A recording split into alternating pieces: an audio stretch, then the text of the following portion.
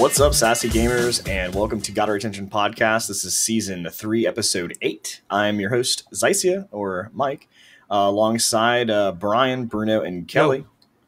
Shout out to all three of you guys for joining today and putting up with my nonsense. I appreciate that. I mean, we're here for you. We've been putting up with it for years. Why would we change that now? I mean, you know, True sometimes people have story, change of heart. actually. They decide to move on, I guess. At this point, I've invested so much time and energy. I feel like pulling away would just be a waste of the last 4 years of misery.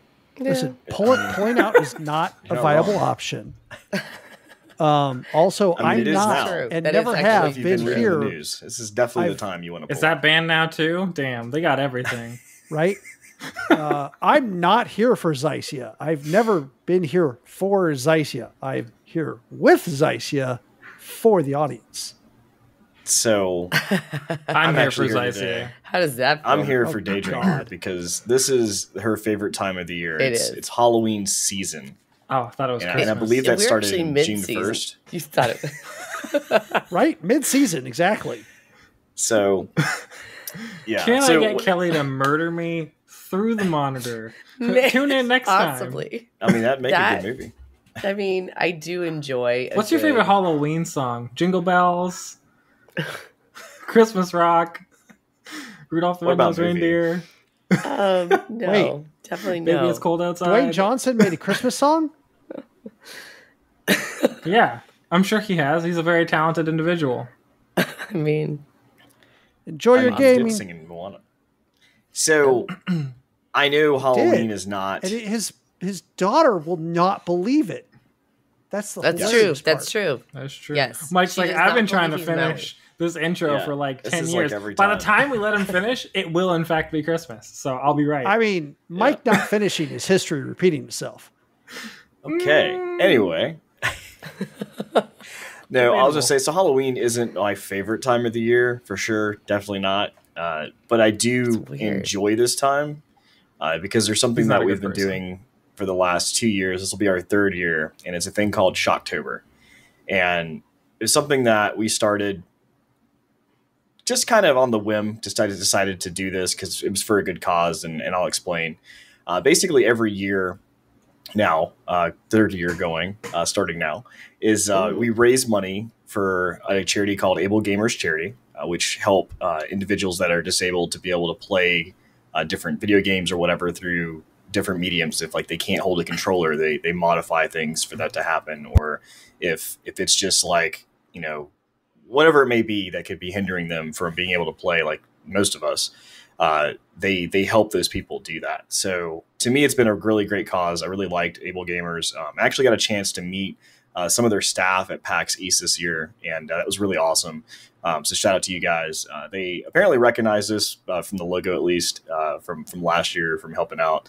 So that was pretty neat. Got to talk to them for a little bit and do some things, and it was really from cool. Sassafras, they recognized us from Sassafras, the I name don't of think our that's fish. his name. Well, Yeah, is it is. have we decided I yet? decided it. I decided it, and I think that it's. All right, fine. I It mean, is. do I hear a nay? I like dope fish. Okay, don't. I like finish. turtles. Anyway, so Shocktober, it does mean a lot to me. So the reason why we raise, or how we raise money, is I actually play scary games. And if you don't know me, I'll let you know now. I hate scary games. I don't like them. I've never liked them. I've always been a backseat driver when it comes to scary games. I'd rather watch someone else kind of play them, and I just kind of take it in and turn around when I need to. But the last 2 years now, going on 3, I've been forcing, and then they've kind of forced me to as well, but to play scary games to help raise money in the sense of, you know, people watching, donating to Able Gamers. So we're starting again this year. And actually, as of tonight, we'll be starting our first one. So if you're watching this live on YouTube right now, then tonight at 9 p.m. Eastern, we're going to start on our Twitch channel. You can tune into YouTube. You can watch it. But if you want to interact with the chat, you'll have to go to the Twitch chat to be able to interact. But either way, you'll be able to donate anytime that you want to. We'll be putting the links in the chat so you guys can watch that. But it's been very interesting. The first year I selected the games, we actually only had 3 of us at that time, and we added Day Drinker afterwards. And and after the first year, it was like, well, those games, and I'll be honest, the first year the games weren't as scary as I intended them to be. I don't know if that was subconsciously or what, but it just happened to work out that way. I think like it was Alien Yeah, Alien Isolation. It just wasn't scary. Like I heard a lot of things like, oh, it's like this, thriller, scary game, and it just didn't come out that way. But so the next year, so last year, Daydrinker took the reins and said, "Hey, I'm going to pick the games for you." And I'm like, "Oh, okay, cool. What games?" She's like, well, and Brian helped. Brian picked some of the games too. Oh, well, yeah, I picked one. Yeah, but which was more of a psychological horror because that one was rough. That was I can't remember the name of it. It was like something about a kid basically growing up in a broken home and yeah, you played the little kid that had the really creepy sus ass stuffed animal that was like the teddy bear. Squeeze me harder and I'll make things bright and happy around you. And I'm like, I got a horror game for you to play this year. I've actually played it already and reviewed it. It's called Disney's Tangled. So it's a kind of horror game. We'll be starting that off tonight, 9 p.m. Eastern. So join us again on our channel to help out. Like I said, any donation is great. If you can't donate, that's totally fine. Just hang out, interact with chat and watch me cry. Essentially, literally year, a dollar goes a long way for this. Oh, for sure. Yeah, but I mean, donate as much as we want. And the other thing to point out is all of our proceeds, 100% of the proceeds go to Able Gamers. We don't touch any of that. It's actually interacted through a different website, Tiltify, that helps out with all that exchange. So like we literally don't see a dollar of it. Like it doesn't come to our pockets and we're going to pay it out later. Like it goes straight to them, which is also easy for us because we don't have to like do anything to worry about. So. But anyway, that's basically kicks off our season. I only know the first game, which tonight we're playing at Dead of Night. I've seen this game a little bit, but I've never played it, and I'm not necessarily happy about it, but we'll see how it goes. So at Dead of Night is a game that I've played and that one of my very good friends has played, and it's a lot of jump scares, and you're basically in this hotel where it's awesome. This hotel where he's the maintenance man. Jimmy.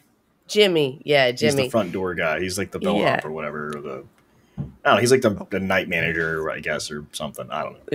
Yeah. And your character's like leaving this festival, and your friends, I can't remember exactly what happens, but like somehow leave you. And if you've ever been to a festival, your friends you've got some shitty fucking friends if they're just fucking leaving you. So. Lord knows what situation is going on in your head. So you go to this hotel and you have to find these keys, but Jimmy is basically coming after you with an axe. And I will tell you, every time I play this game, it doesn't matter how many times Jimmy starts coming after me, I get scared every single time. You still have the same like visceral reaction, like innate, like, oh god, is he gonna find me? And then you find yourself literally not breathing because you're hiding in a closet, even though Jimmy can't actually hear you. So yeah, it's a good game. I'm actually really looking forward to it. So that's the first game. I don't know anything else. They never tell me until the week of, just because we have to publish it on the social media, but I'm sure they've got 3 other games lined up. I will say there's 3 games lined up. The 4th I do know about. And that kind of rolls into our goal this year is to raise $1,000. Last year we raised $881.39. So thanks to all of you that did help out with that. And those that are going to help out this year, that's super awesome. We really appreciate it. But yeah, the goal is 1,000 this year. And one of the things that we haven't announced yet, which we will in the next upcoming week, probably by the next podcast, you'll definitely know. But we're going to do a special finale, which will have more details to come. But just know that it should be exciting and fun. And I can't wait for that as well. So we'll announce that more as time comes on. But so that's Shocktober. So that's kind of exciting at the same time, nerve-wracking for me. But yeah. One of my very favorite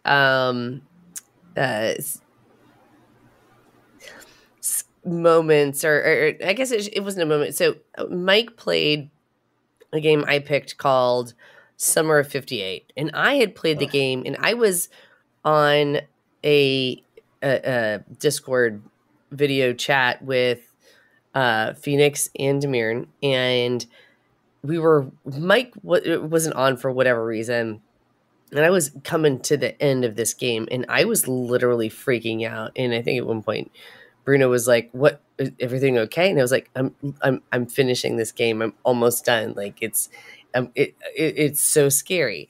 It was a great game. Lots of like jump scares, which Mike hates.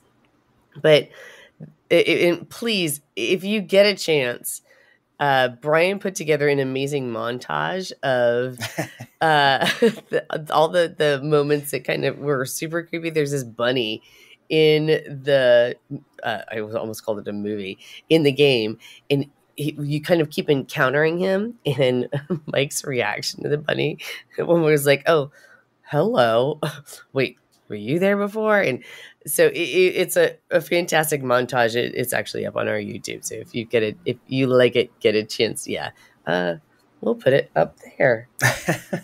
I will say the games that were picked last year, I did enjoy the stories of them. They were all really well done stories that kind of lead you through this start to end kind of thing.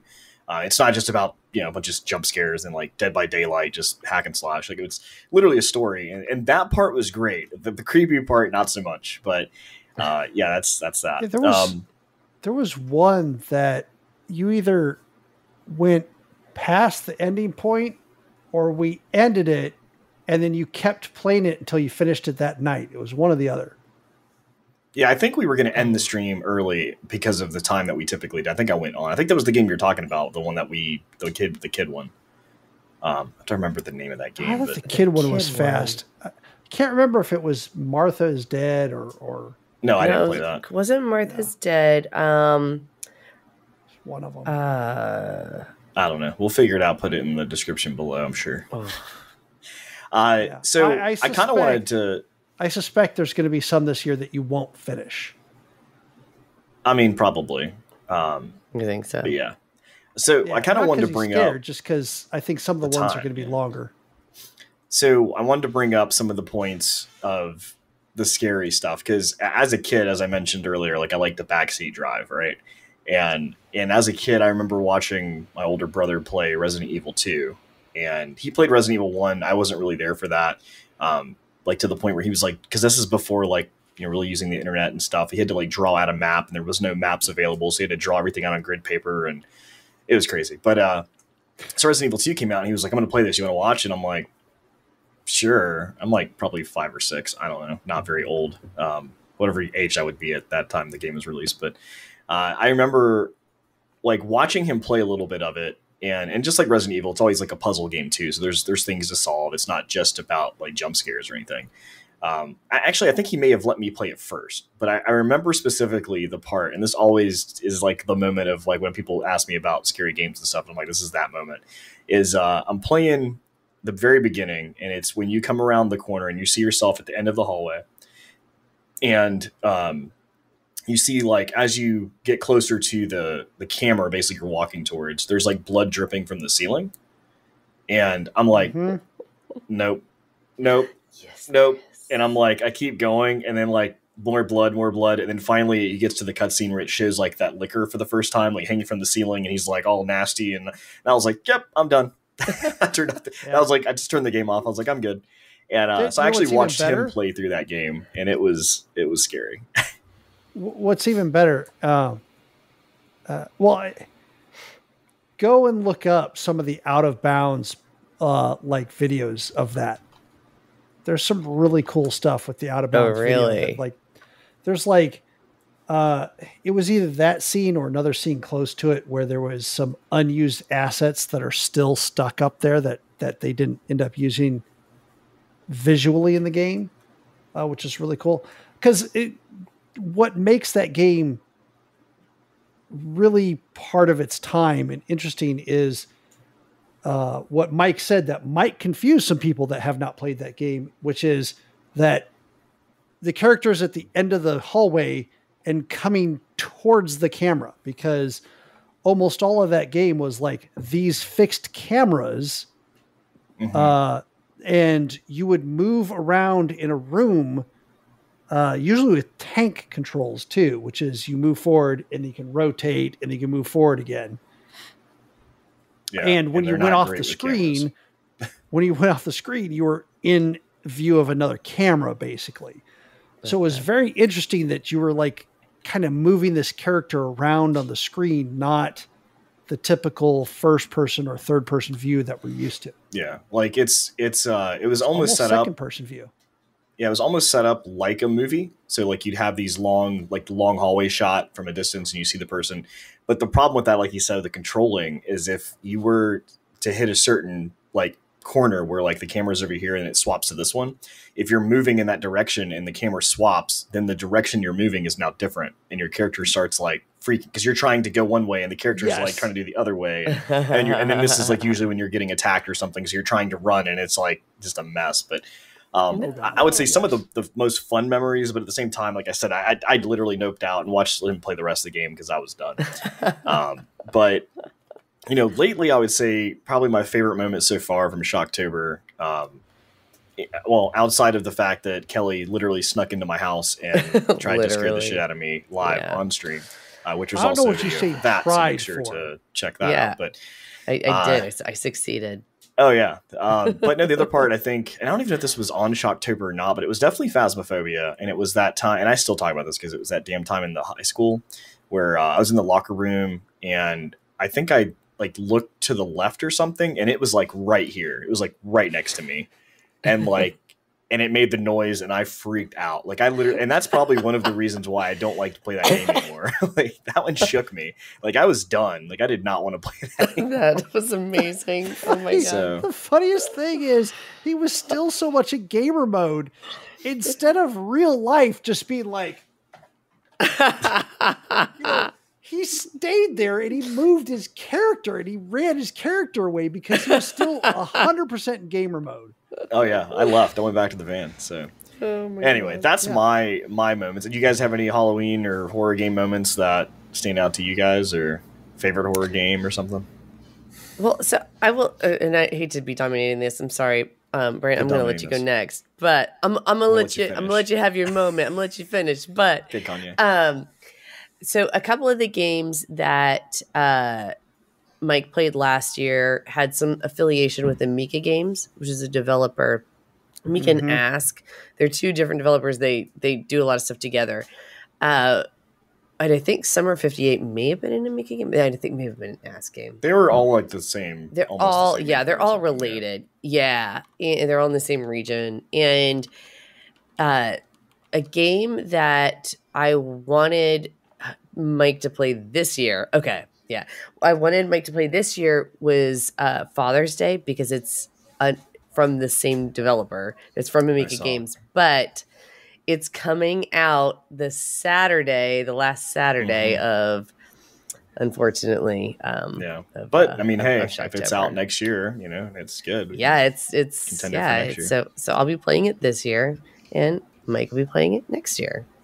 Yeah. Now, a fun little factoid is that Summer 58 was in Amica, was also in the news back then because that was one of the developers that quit because he had made multiple small games like that were that's right, able to be done in a short amount of time, which worked well with Shocktober. Mike could complete a whole game, and he was extremely frustrated about the whole return it on Steam if you had played it for less than 2 hours or 3 hours. Which this was a 90-minute game. So whether it was that individual developer or not, I mean, I think I think you're right. No, No, I think you're absolutely right. So don't be a jerk. Yeah, it was a single developer studio. Pay for the game, keep it, and support the developers. I mean, that's part of the whole process here. Like, that's been a founding thing that we've said as SAS is like, even when we meet people, developers, and we talk to them about their game, like we have interviews, they're like, here's a key. And we're like, no, don't. Like, we want to pay for them because like, obviously, you know, you're working and have to make money. So, and most of these games aren't expensive. I think like every game that I bought for Mike last year was worth every fucking penny, first of all, and they were all under $10. Hilariously enough, I feel really? like the more you pay for a horror game these days, the less scary it is. Yeah. I think Like Yeah, all well, the they put so AAA much production titles in, are yeah. like, oh well, you know, we're gonna charge $60 for this, so we need to make it so that everybody wants to buy it. And it's like, okay, so it's not a horror game anymore; it's an action like shooter game. They're like, yeah. no, it's horror. It's like, yeah, maybe a thriller game. They're like Resident Evil's horror, and I'm like, no, it's not. That's No, literally just an It's action an game. FPS. I don't know what Yeah, you're it's talking action about. survival. Yeah, Yeah, because I at played most. Resident Evil 7, and it was fun. It was definitely had some jump scares, but like you said, it's more at that point more of an action game because it's like you're running around with a gun. Like it's not Horror like games are such a miss for me because jump scares don't generally affect me. So I'm just like very disinterested. And like if I'm playing any kind of spooky game, I end up just like Phasmophobia. I just end up like having an altercation with the ghost. I'm like, come out here, you little bitch! I'm gonna show you my crucifix. And they're just like. They just like jump out. I'm like, oh no, haha! Picture, I died. No we one won the wants to see game. crucifix. Yeah, and I'm sitting here like cowering in the van. Like, are you guys alive still? Like, is everybody okay? You know what's amusing though, is for the first time in a long time, I actually got scared multiple times in a game, and it was playing Grounded. Grounded has scared me on multiple occasions because it's weird. It's marked as a horror game. Okay, Is it really? Yeah. And I can see that, like the spider sense kind of stuff. The spiders and a lot of the monsters that kind of just burrow under the ground just appear to nowhere, like Tremors creatures. But for me, it's the game has like moments of peace in it. I wanted to play this. Okay, and I've been playing a lot of it. And I'll talk more about it later. But for the topic of scaring the crap out of me, a lot of times I'll be like base building and things will be really chill in the area that I'm building my base. And there was one specific time where I was just hanging out, building the base. There's like these little ticks, but whenever they engage on you, they make like their theme song plays essentially, and it's like this cutesy, stupid little theme song, and they almost sound like they're cackling at you, or like giggling at you as they're trying to beat you up. Oh my god, which is hilarious. And there was this one point where like I had like this glitched mob or something that was in combat with me, so I was playing the normal combat music. And I was like, yeah, whatever. This went on for like 15 minutes, nothing happening, just me base building. And then all of a sudden, my character gets like thrown like 15 feet forward. And this spider, this full-grown wolf spider that like is towering over my whole base essentially, just like slams on top of me. When it's like, there's nothing happening. It just like leapt over the grass and started beating the ever-living shit out of me. And I was just like, what the fuck is this thing doing here? I'm like sitting there with like an axe chopping grass, and suddenly there's a wolf spider beating my ass. I died.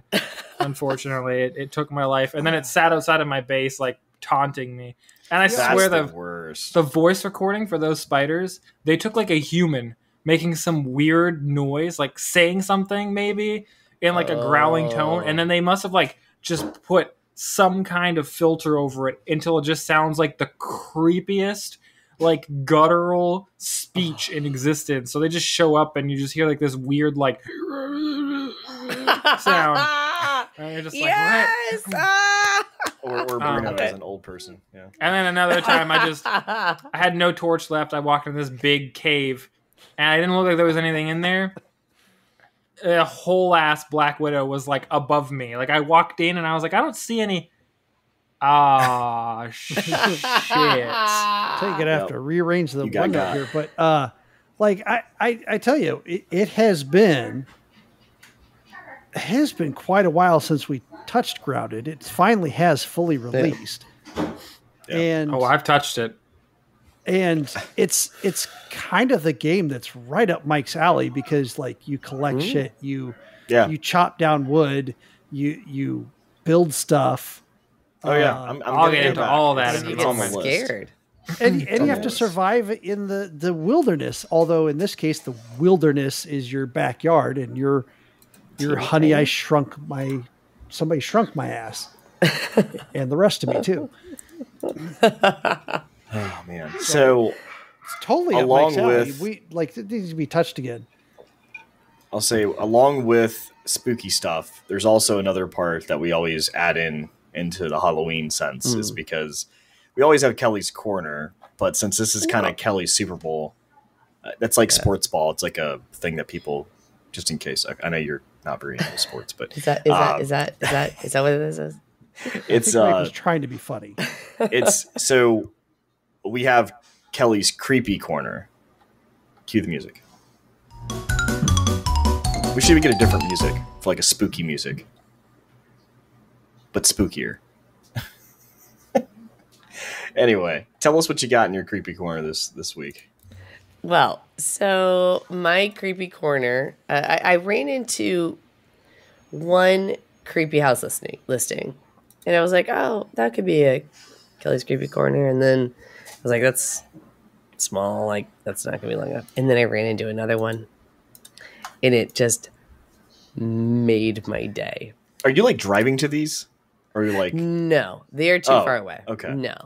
Well, are you just driving around like, oh, that looks like a creepy house. I guess I'll look at that one. One of them is it within very close driving distance. The other, not so much. So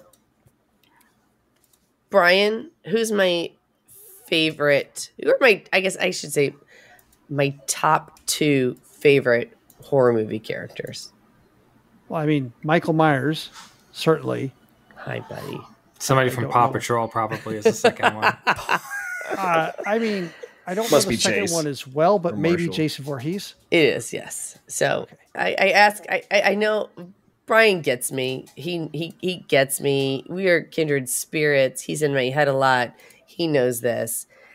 And when I saw that somebody had listed a house in New Hampshire, Weir, New Hampshire specifically, where they had one of the owners dress up like Michael fucking Myers and pose in every single one of this house's listings photos, I died. I was like, oh my God, this is amazing. I follow like random realtors because I'm trying to buy a house, but because I just think this stuff is funny. Okay, so we will be losing her every summer now because she'll have a summer home in the north. Yes. So winter home, of course, will be down here. Yeah. So I will. SAS Gaming will send a link to the listing, but super cute. It's super cute. I do have a link there, Brian. If you want to show the listing on the podcast, but I can send it to you too if you need to. Super totally cute. So, like we should just pool our money and this will be our new studio. Yeah. So it's a very quaint house. Do we have to fly there every weekend? I love Mike's face when I say He's shit like this. He's like processing it, going like, how the hell is it going to work? Like, that's a hell of a drive. He goes, is Brian insane? Yes, Brian is insane. You already know this. So just to clarify, is it just that somebody dressed up in the background or is it actually haunted? No, my knowledge, we need to get a haunted house to do the podcast in.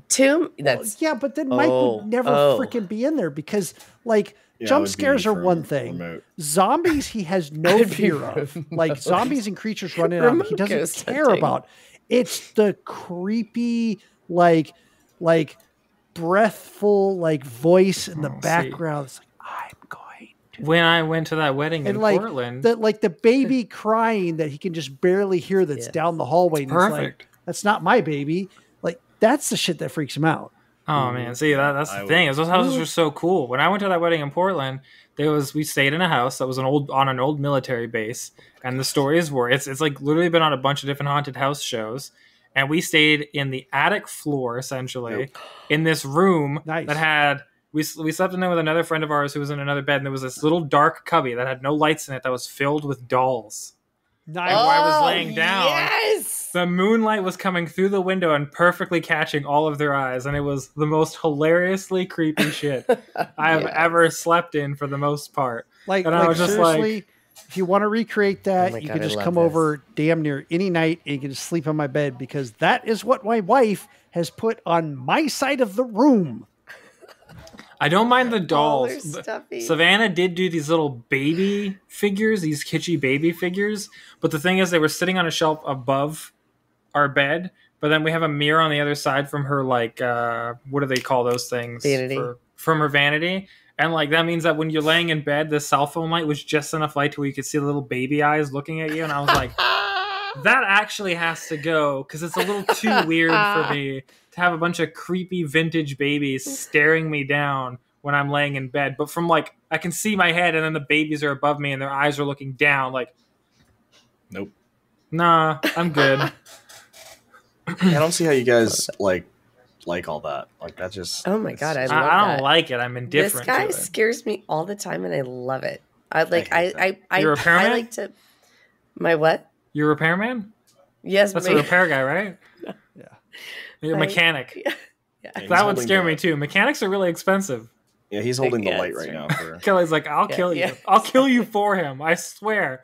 I will actually come there and murder you for I Michael will Myers. tonight. Don't worry. I got this, honey. Hold on. I got Dwayne to protect me. Just a video of you showing up with one cardboard cutout and me putting Dwayne in front of it. you need to get your husband to come in one time and just stand there and then move. And we're like, oh crap, that's not actually a purple. That's a great idea. Oh, all man. these ideas, man. Yeah. But yeah. So this listing is in Weir, New Hampshire, and like I said, the listing agent was like, let's do something to kind of catch people's attention. And he was like, I mean, 'tis the season. That's not a direct quote. That's me paraphrasing. Because it's Christmas. Gotcha. Because it is, yes.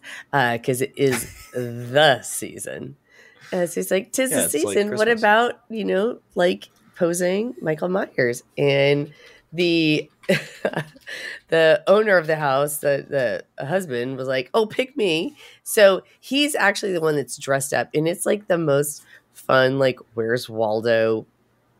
I like Like- how it's subtle in some of these. It is. Oh, God, yeah. Like, he's it's in this super one. subtle. Yeah. Yeah, I see him. Wait till you get to the chickens. They had chickens. Yep, there he is again. That's now that one's good. That Yeah. one's real good. Yeah. It might be hard to see that he's in the little well. In the well. Yeah.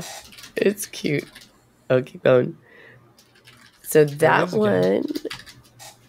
By the shed. Yeah. Yeah. In the tree That's a In the great treehouse. Yep. Yep. one. I had a treehouse like that when I was a kid.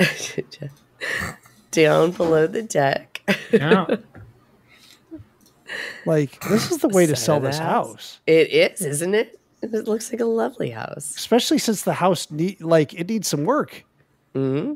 So that's my favorite one. He's got the chicken. I love It's the fact actually that kind he of is interesting because holding like the all chicken. you're doing is looking for him rather than looking at the house. quality. Yes. Yep. But he gets He a lot of comes- traction to the house, right? He comes with the house. And See? he's He's in it right he's now. in the window. Yeah. He does. This one, okay, the next That's one's good. going to be really good. That's good Yeah. because they have the decor of the time of the movie. Yes. Like This Yeah, could have it- been That's slightly true. better That's true. if they added a little bit more detail and he had the doorknob turned just ever so slightly down. Oh. True.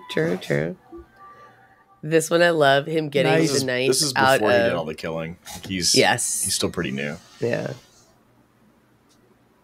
It's just... And who has a house? And I love how the phone, knife so- is missing from the back counter. Yeah. Like the splash. The one. Yeah. Yeah. And there's one of it when he poses on the bed that's really adorable. I'm a fan of this. Yeah. Oh, on the couch. Yeah. No, that's a good one. Some of them are just I actually like that one. That's hilarious. This one too Yeah. is another favorite one. That was pretty good in the girls' room. Yeah. And sorry to those of you who are just listening to this podcast, you'll have to actually watch it. And then so that's the pièce de résistance. So Yeah. The little teen girl pose yeah. with the legs kicked up behind you as you're on your stomach on the bed and your chin is on your hands. Yeah, that's a good classic pose. Opening. Yeah. So what scares dangerous. me in this shot of this down this downstairs unfinished basement kind of but it does have a bar. makeshift bar area is the fact that he's opening a bottle of Jägermeister. Yep. That's scarier to me than... Oh my God. I had my fill of that in college. Yeah. I'm sure you got filled up and then you became unfilled in college. Yes, okay. This is getting too TMI. Multiple times. Good. Yeah. So... Surprised they didn't put like more jumpers of his in the dryer. That would have been. That's a great idea. Yeah. He only has the one, actually. Yeah. Right. Yeah. I think he changes his clothes. That's true. So if you are interested in this house, if you live in New Hampshire, I think this one is actually still available. But the other one that I have is in Georgia. No. I think most of you know, or maybe you don't. Maybe it's just a thing that we know because we live in Georgia. But Stranger Things is mostly filmed in Georgia, just outside of Atlanta, suburbs of Atlanta. And the home that was used for the main house in Stranger Things is actually up for sale. Will's house. And the realtor and the owner put up some pretty amazing pictures where you can see the house and then the house in the upside down. They just did an overlay. Anything to sell. So the house was up for sale for $300,000. They still had the alphabet with the Christmas lights up so that Will could communicate from the upside down, and you'll see that the show made it look a little more dilapidated, but it is 100% a fixer-upper. We're in those dogs. 100% a fixer-upper. Savannah walked in holding a vacuum while we're recording and goes, "Can I use this?" I'm like, no, fam. No. I mean, good. Kelly, send Michael over here right now. I will. I'm going to do you a favor. So that one is up for sale. Rumor on the street, though, is that somebody bought it for twice the asking price, and they plan to open to make it an Airbnb. Yeah. So if we will post that listing on Twitter as well, so that you can see the really cool pictures. They did do a really great job. There is one picture of the fireplace from the inside of the house, and it looks like a normal fireplace, but then the upside down picture looks like it's got something from the upside down. I would just want all of the blue paintings around of all the thtunnels, like that episode where they have yeah. I would want all of that there. If I stayed there, the whole house would have to be covered in blue sketches everywhere. Hey, maybe we can hook you up with that. So cool. Well, that takes care of our first half. Thanks for checking it out. Give us a few minutes, listen to word for our sponsors, and we're going to come back and talk about some upcoming games.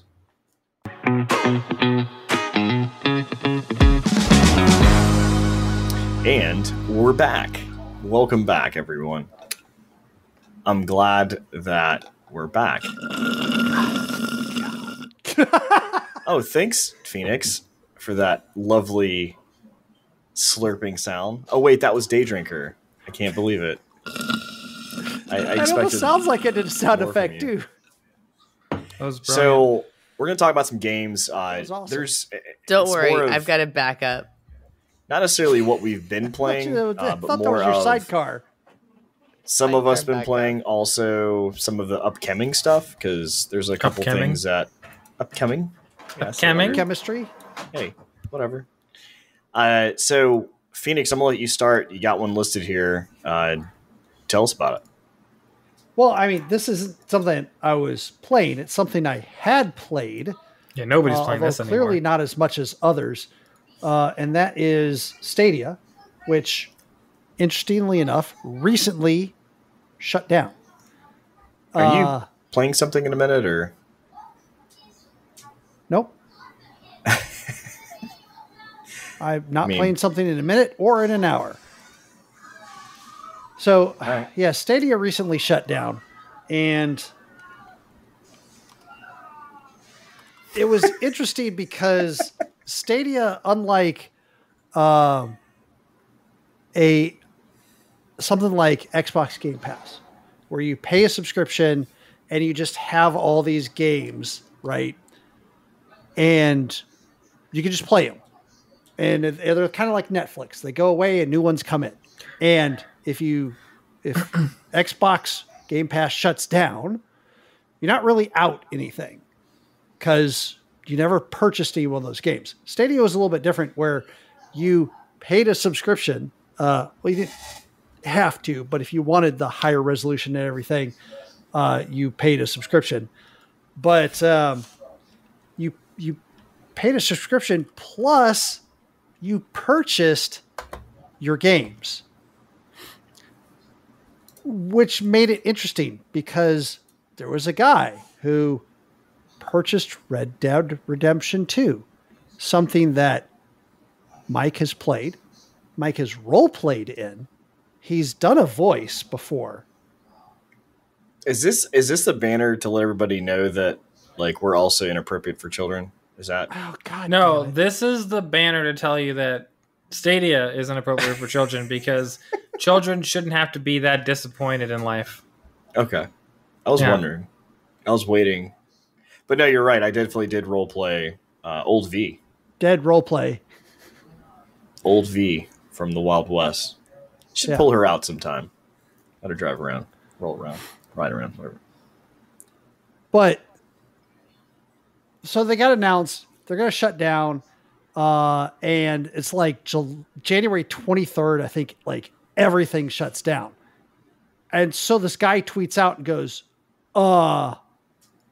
"I've played over 6,000 hours of Red Dead Redemption. What's going to happen to my save?" Because that's like almost 250 days of playtime. And Red Dead Redemption, correct me if I'm wrong, Mike, you can actually purchase stuff with real money. Yeah, it's like it's Rockstar, like so they don't have Online. Shark cards, but it's something else. Yeah, like Red Dead Online, but yeah. Yeah, it's like GTA Online, where you can actually put a monetary investment into this.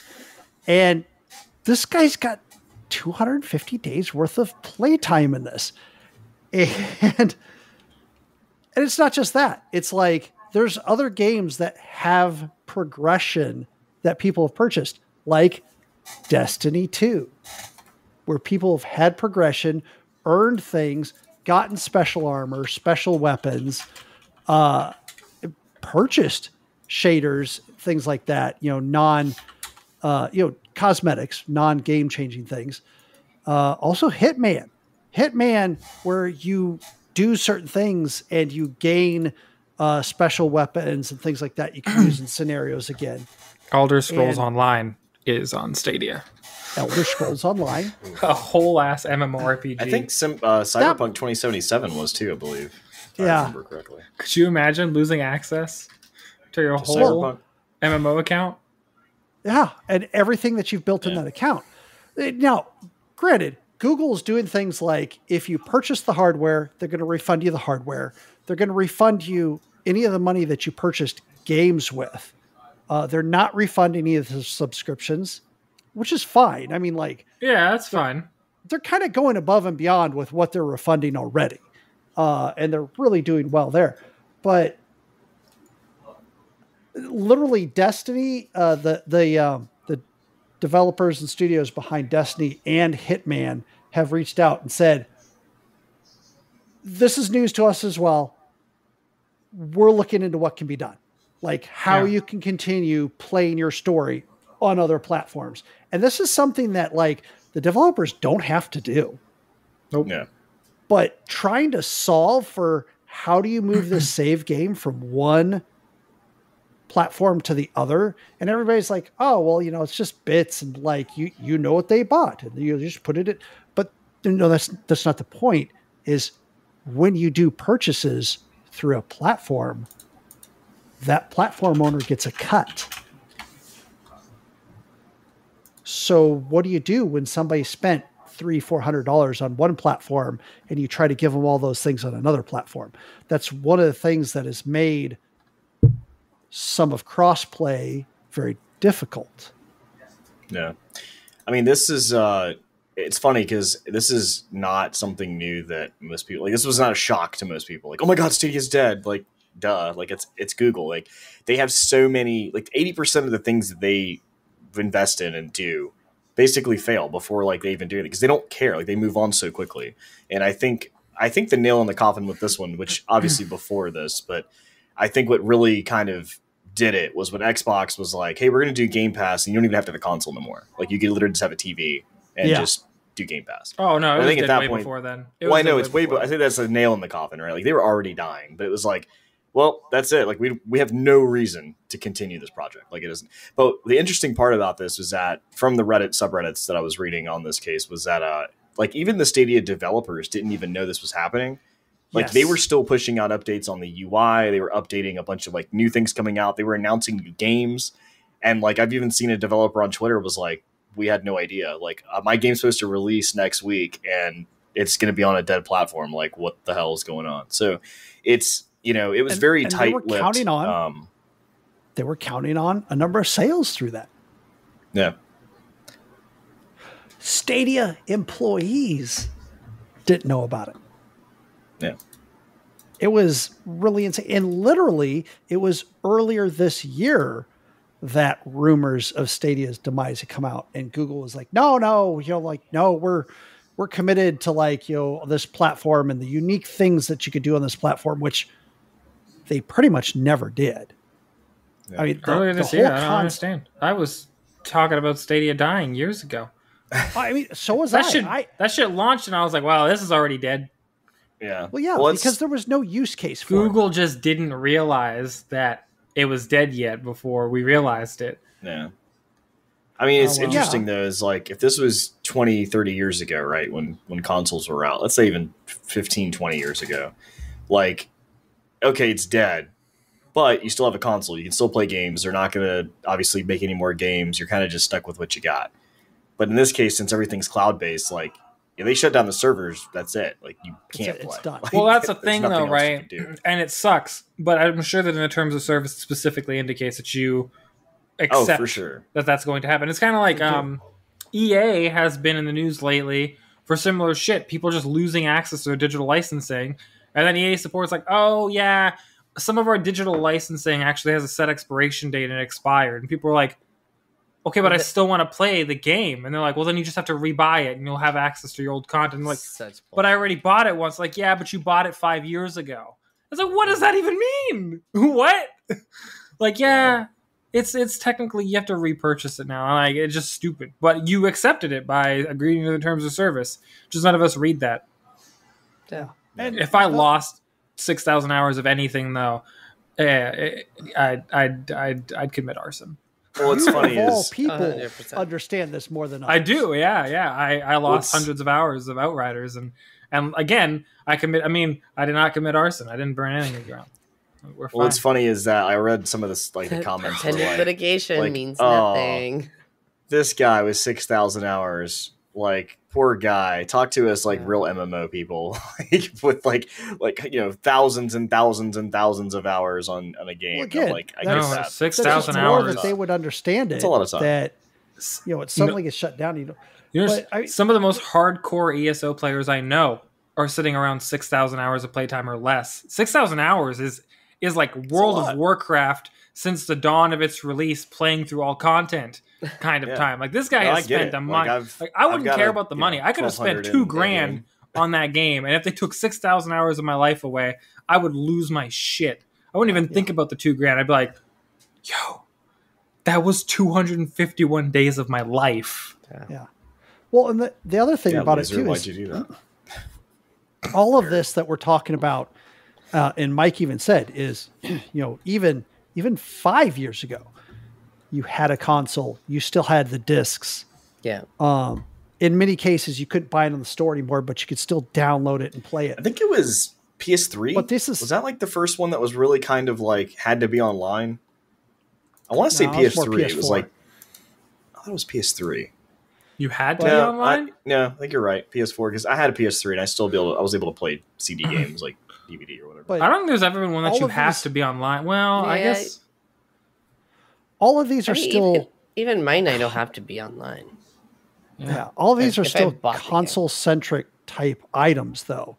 Whereas which is why Google Stadia by itself always was doomed to fail, because you had to buy the games. You couldn't play with the games with anyone but those that were also on Stadia, so it wasn't cross-play.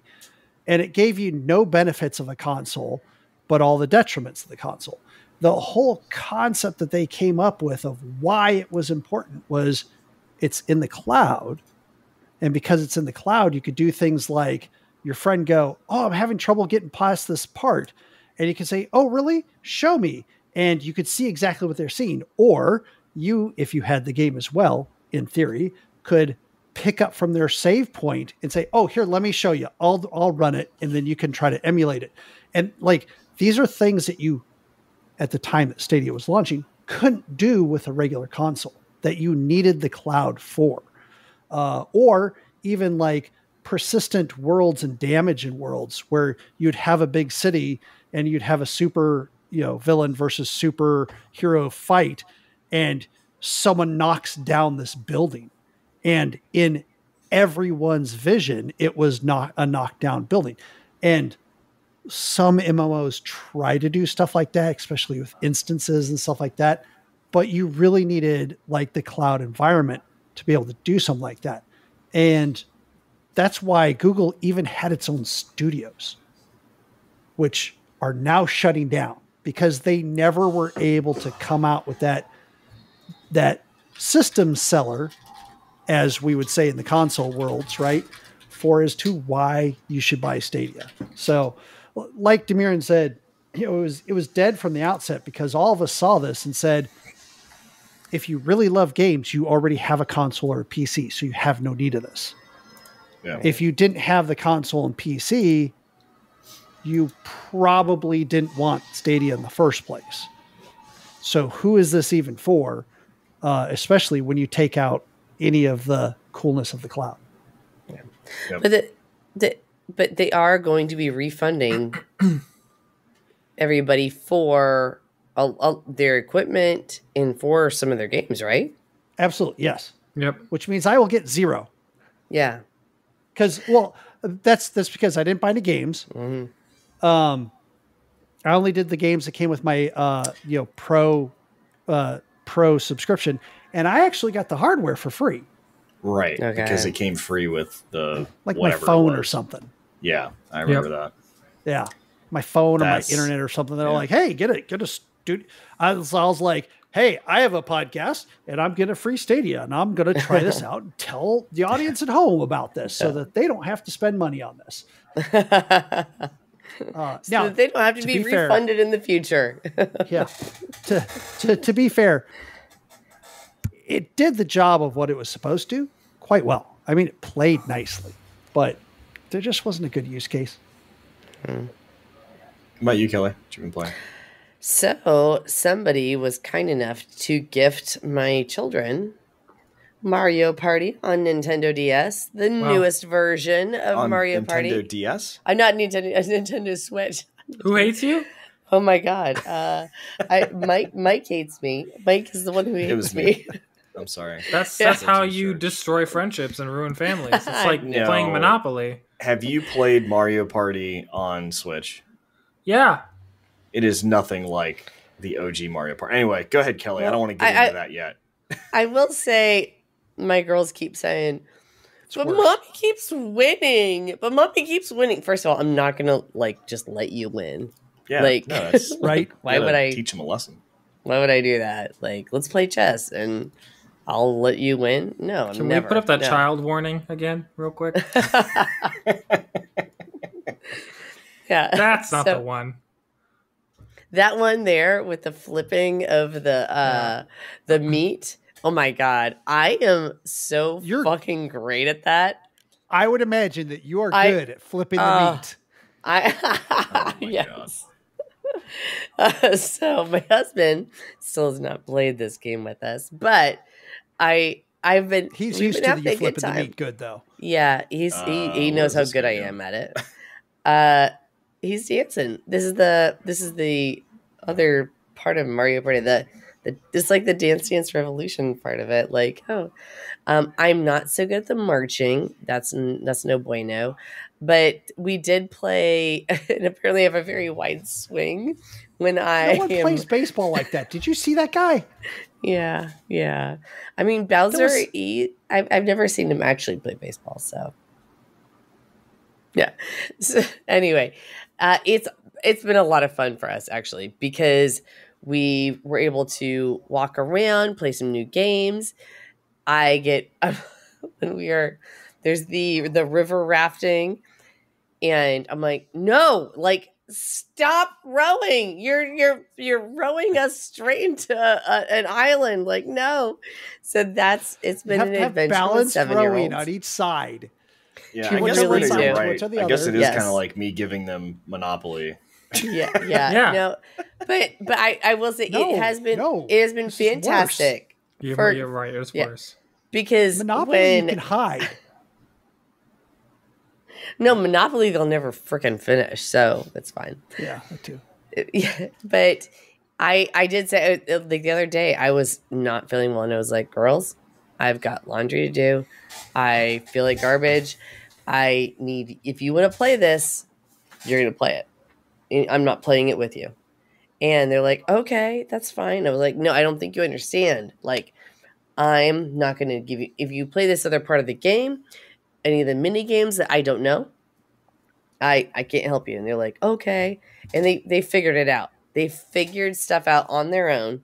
And as 7-year-olds together play. And they're like, oh my God, this one's so much fun. And so it has been really fun seeing them get used to the use of the controllers because this is the first controller game aside from my Nintendo Classic Mini, where they've been playing just a couple of literally just 2-dimensional games. They have been loving it, and I've enjoyed it too.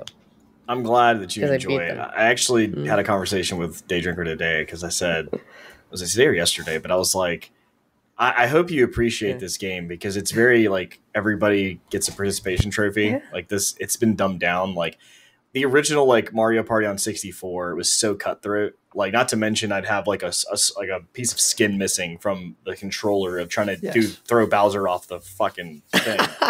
But it was so cutthroat. Like you literally would end friendships. Like it was very much like Monopoly. And then the newer games, that's why I said it was perfect for your kids because it's definitely everyone wins. It feels, even if you lose, you still kind of win. But the old ones were cutthroat. That was it. But, well, if you ask the Day Drinker ATL twins, only mommy wins in WTF. Perfect. So, Bruno, what do you got? You said you had something to talk about. I played Grounded.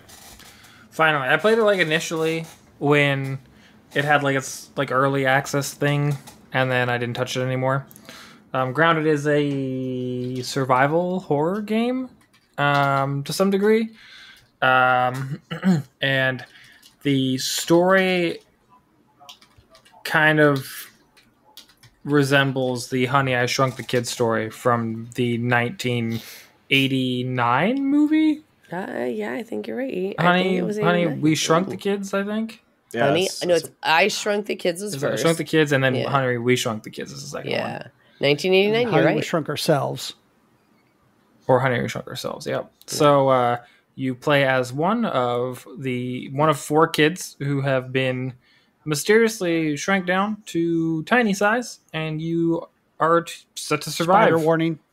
In a garden is what the entire thing is labeled as, but it's essentially just a backyard. The game is actually really awesome. If you have arachnophobia, there is a mode for you, but don't play it. Probably not.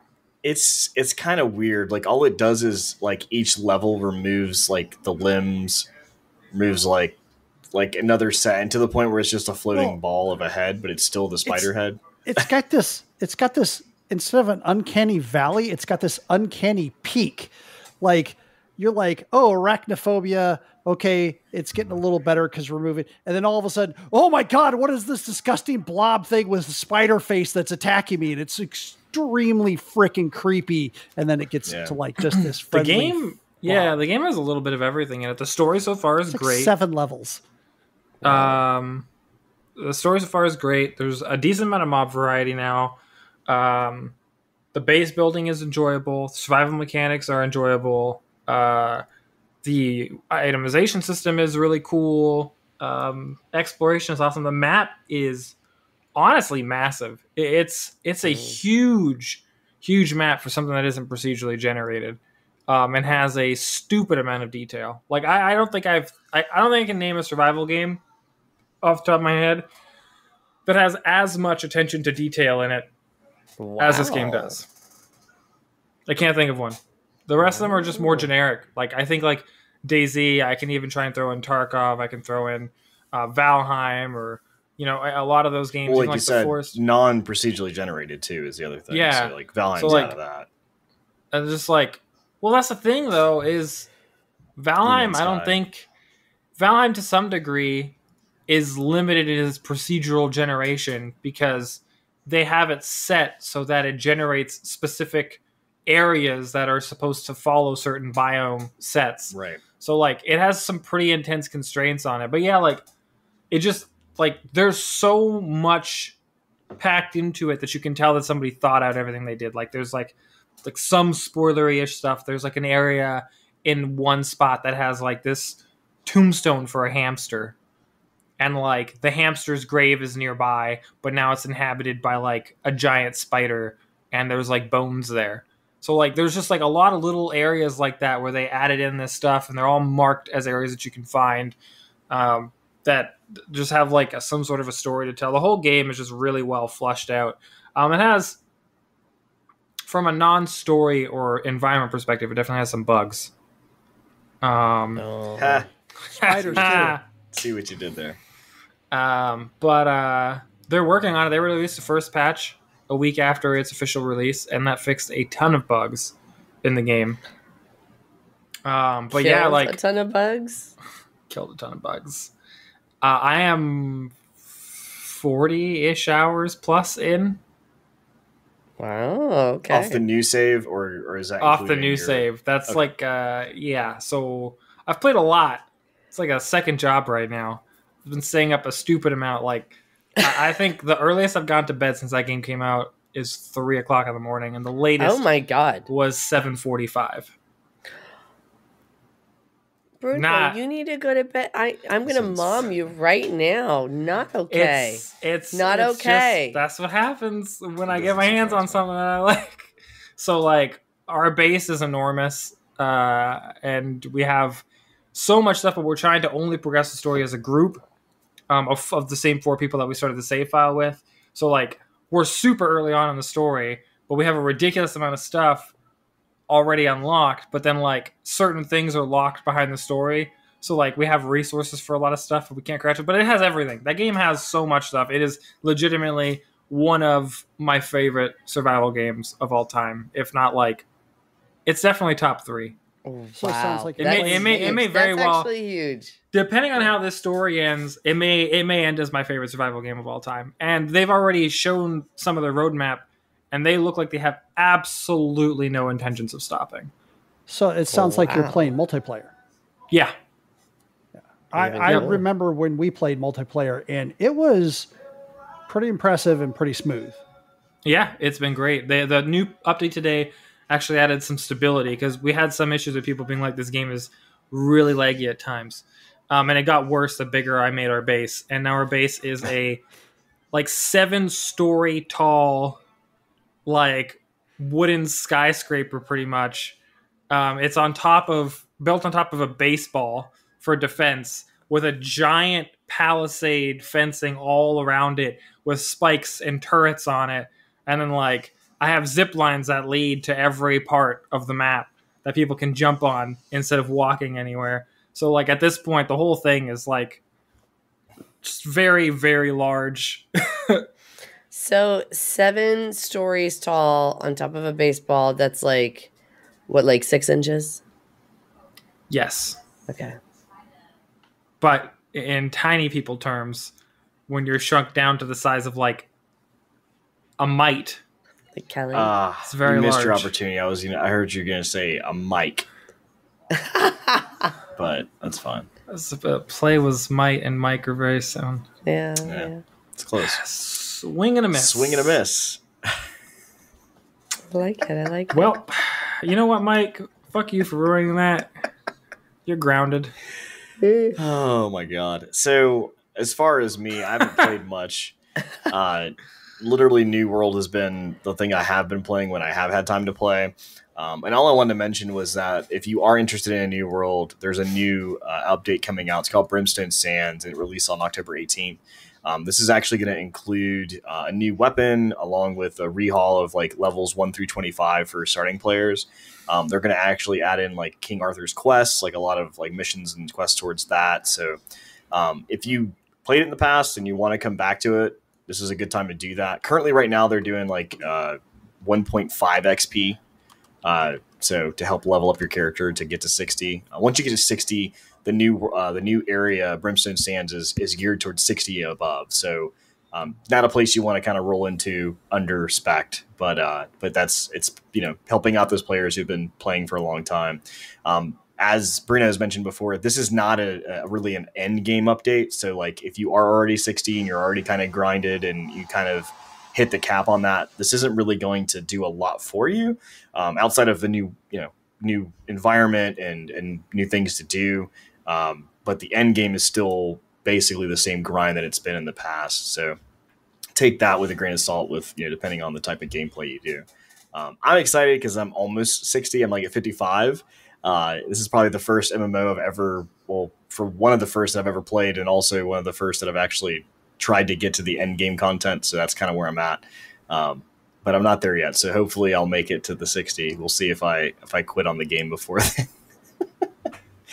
But that's basically New World. So the Great Sword's coming out. The Great Sword. The Great Sword. Master the Great Sword. I mean, you can't quit now, Mike. You're almost there for your AA. I know. I have to. So that basically sums up our games. Usually we kind of roll into the ending on this, but I want to mention one thing before we do that, is emails. So we actually got an email.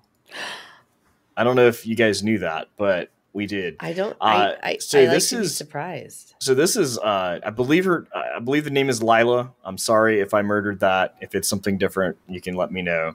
From Arkansas, but basically she's responding to Phoenix's comment about Dragon Con, and we were talking about the Dragon Con app, and it says, "Hi, regarding the Dragon Con app, you can actually filter by track. There is a button on it for that.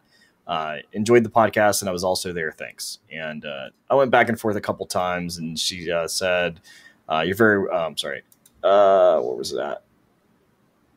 Yeah, basically, if you fool around with the app, there's a thing. So that's basically to you, Brian, because that was a complaint sad that you had, I missed apparently it's that in the app. Because that's exactly what I was looking for, and that was pretty awesome. Because that would have helped find a lot more things. Unfortunately, some things would still be hidden because sometimes they have panels that don't fit into a track very well. Yeah. There was like a creator's meet and greet that was put under the anime track. So that would still be a little bit difficult to find that particular one, although we stumbled across it. But yeah, I'm glad that's in there. I'm sorry that I missed that because that would have made my life a lot simpler. And thank you for the email, Lila. Yeah, shout out to you, Thanks Lila. Thanks for writing. And if you guys want to write us too, if you're listening or watching, you can check us out at GOA@sasgaming.com.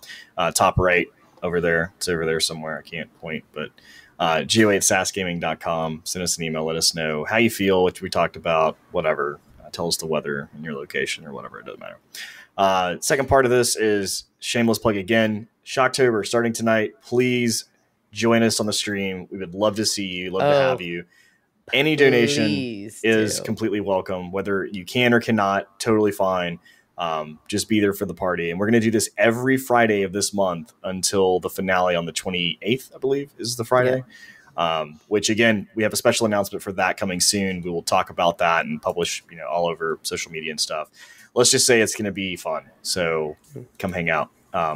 On that is what got our attention this week. Thanks for joining us.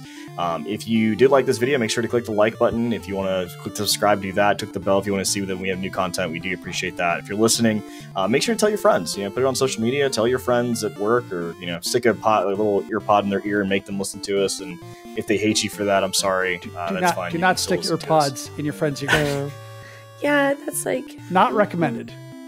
No. I mean, there's a lot of things not recommended. SASgaming.com. Check out our Patreon, patreon.com/SASgaming. So forth, so on. There's so many different details we can give you, but on that point, that is it. So, love you, fam. You guys take care out there. Until next time, we'll see you later. Check you out in Shocktober, hopefully. Peace. Bye.